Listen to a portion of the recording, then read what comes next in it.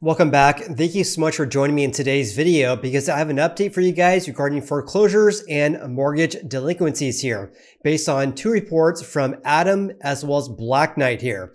The first report I want to share with you guys is actually from ATTOM or ATTOM regarding zombie foreclosures.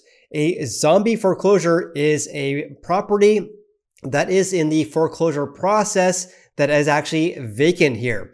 So it says here, zombie foreclosures rise in the fourth quarter across the United States as lenders pursue more delinquent mortgages here. So do zombie foreclosures still exist? So right now there's around 321,000 pre-foreclosure properties. I should define a pre-foreclosure because they don't actually provide that in the report here. So a pre-foreclosure in general means that the homeowner is at least 90 days or more past due on paying their mortgage. So that's a pre-foreclosure property, around 321,000 nationwide. Out of those houses there's only 8,903 properties that are vacant or are zombie foreclosures. That represents 2.78% of all pre-foreclosure properties here. So according to ATTOM here, just under 1.3 million US residential properties are vacant at the end of 2023, according to their analysis here. I can't say how often I get comments saying there's 10 million vacant properties nationwide, and once those get released on the market or become a foreclosure, the housing market is actually going to crash.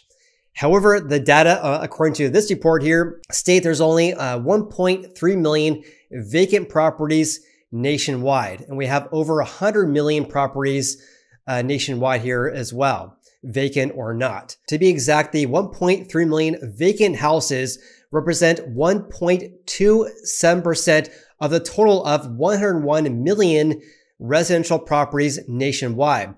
Those vacant properties that have now become zombie properties consist of just under 9,000 nationwide, continuing to make zombie properties a thing of the past. So pretty wild that out of all the properties that are in the pre-foreclosure process, less than 9,000, that is a very, very small fraction of the 101 million properties nationwide. So here's a breakdown, just under 102 million houses nationwide, residential properties, and about 1.3 million of those are vacant, around 1.3%. So this is also something they shared as well, because for investment properties, which they're defining that as a non-owner occupied property, around 24 million properties nationwide, and 3.56% or around 842,000 are considered vacant. Now, one thing I will challenge them regarding this is that just because a property is non-owner occupied, in other words, not a primary residence, does not mean it's an investment property. Gosh, I know a family who owns about 10 properties across California, and not a single one of those is an investment property in which they're earning income from. So this number here of about 24 million properties includes properties that are vacation houses, second houses, etc., that are not used for investment purposes here. In regards to bank-owned properties, that is a property in which the homeowner got foreclosed on and the bank or the lender now owns the property. That is just under 15,000 houses nationwide, and 15.85% of those are vacant, or around 2,400 houses. Now, if you guys are curious how these foreclosures, how does it compares to previous quarters here, this report here reveals there's around 321,000 residential properties that are in the process of foreclosure in the fourth quarter this year, up 1.7% from the third quarter of this year, and up a whopping 12.8% compared to the fourth quarter of 2022. A growing number of homeowners have faced possible foreclosure following the national moratorium, of course, that was in place thanks to the CARES Act that was enacted back in March of 2020. But the federal moratorium was lifted in the middle of 2021 here. Among these 321,000 pre-foreclosure properties, About 8,900 sit vacant as a zombie foreclosure here in the fourth quarter. That figure is also up slightly from the previous quarter, up by 1.4%, but up by 15.3% compared to 1 year ago. This latest increase marks the 7th straight quarterly increase. However, even though it's up by 15% compared to 12 months ago, the total amount of zombie foreclosures still remains very low.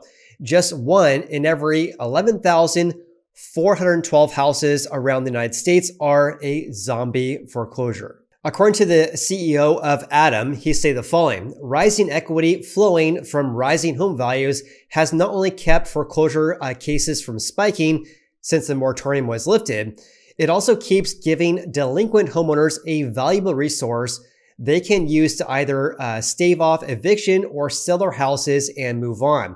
As a result, we continue to see none of the widespread abandonment that followed the housing market crash after the Great Recession in the late 2000s. Now, one of the reasons why we're seeing this relatively low level of foreclosures right now is because a lot of people have equity in their houses right now.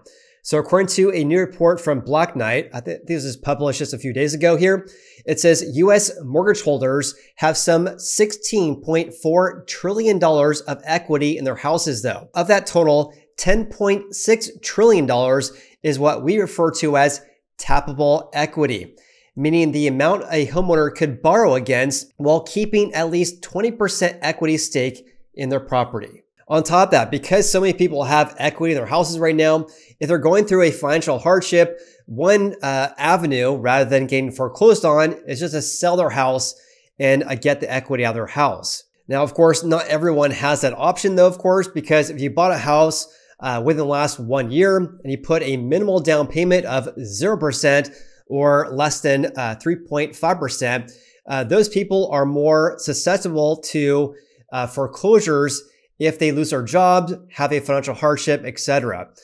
So the vast majority of the people that are at greatest risk are the people who bought a house more recently and put a lower down payment to buy their house. And those people could be in a scenario in which they have no equity in their houses. And because of that, they can't sell their house because the lender is not willing to take on a loss, such as a short sale, for example.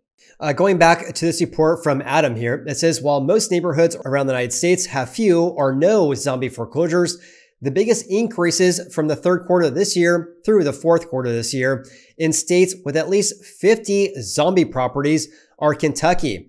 Zombie properties are up 15%, Connecticut up by 15% as well, and we have Maryland, Texas, and California. In contrast, the largest quarterly decreases among the states with at least 50 zombie properties were New Mexico. Zombie properties decreased by 15%. Then we had New Jersey, Maine, Nevada, and Georgia. They also touch on the vacancy rate for all residential properties as well. So hope will provide some context regarding, do we really have 10 million vacant properties that are going to hit the market and crash the housing market here? Anyways, the vacancy rate of all residential properties nationwide has remained virtually the same for the 6th quarter in a row. It stands at 1.27%, or 1 in every 78 properties, which is virtually the same as the 1.26% rate in both the third quarter of this year and the fourth quarter of 2022. And again, that percentage of 1.27% represents just under 1.3 million vacant properties nationwide. Okay, let's change gears slightly here and talk about a new report from Black Knight regarding mortgage delinquencies and foreclosures for the month of September here. It says the national delinquency rate rose to 3.29% in September, up 12 basis points from August and up by 13 basis points compared to 1 year ago. That actually marks only the second and the largest annual increase in the past 2.5 years. So the increase on a year-over-year basis is up by 13 basis points, the biggest increase in the past 2.5 years, which of course makes sense because we had virtually a very, very low level of delinquencies on a national level over the past several years. due to the fact that home prices increased big time. So to me, it makes sense that this is actually the biggest increase in about 2.5 years, given that prices decreased in the second half last year, whereas before that, we saw huge gains in prices in 2020 and 2021. However, though, despite this rise, the delinquency rate in mortgages here is still 71 basis points or 0.71 percentage points below the pre-pandemic levels back in September of 2019. Now, here's something that really caught my attention though, because loans 30 days past due rose by 48,800 or a gain of 5.1%, marking the fourth consecutive monthly increase, while the 60-day delinquent population extended its own streak of increases, rising by 3%. That actually marked the sixth month in which the 60-day population actually has been increasing. The reason why I say this really caught my attention though, was because when looking at early stage delinquencies or 60 days past due, this is an early indication of potential future foreclosures. Keep in mind, the foreclosure process tends to take about a year or longer to process. So when looking at an early indication of foreclosures, you have to look at the amount of delinquent mortgages we have right now. So this really caught my attention regarding 60 days past due, an increase for the past 6 months in a row. Having said that, what we really should be focusing on though is serious delinquencies. That is at least 90 days or more past due on your payment. That actually rose 7,000, but remains 6.7% below September of 2019's levels.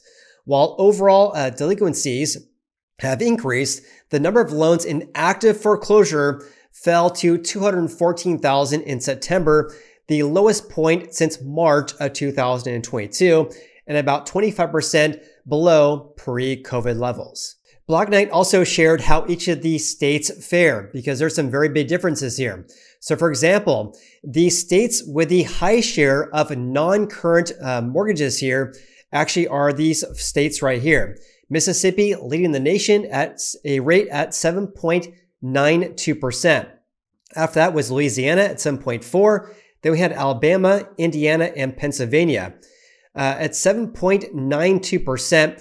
This is much lower than the 24% peak we saw in October of 2005, which, by the way, Louisiana, their peak was also in October 2005, which is really impacted by Hurricane Katrina that hit during the summer months of 2005. In contrast, in Alabama, Indiana, and Pennsylvania, the peak was set back in January of 2010, just after the Great Recession. In regards to that, the peak there was around 12 to about 16% for those states. And of course, that's much lower than the current rates right now. And the current rates right now are not too far off the all-time record lows that was set back in 2000 and also in 2023. In contrast, here are the top 5 states that have the lowest share of mortgage delinquencies here. Leading the nation is actually in Colorado. The rate is only at 1.95% compared to Mississippi, that was at 7.92%. After that was Washington, Montana, Idaho, and California. Something worth mentioning here as well is the rate right now at around 2% for these 5 states is not too far off the all-time record lows. That was in the range of what, 1.5 to around 2%. So big picture here, overall delinquency rates still remains very, very low, but has been increasing as of late. And of course, I'll definitely keep you posted with latest developments. Make sure you subscribe to this channel. I appreciate you. Have an awesome day. Like and subscribe, and we'll see you on the next video.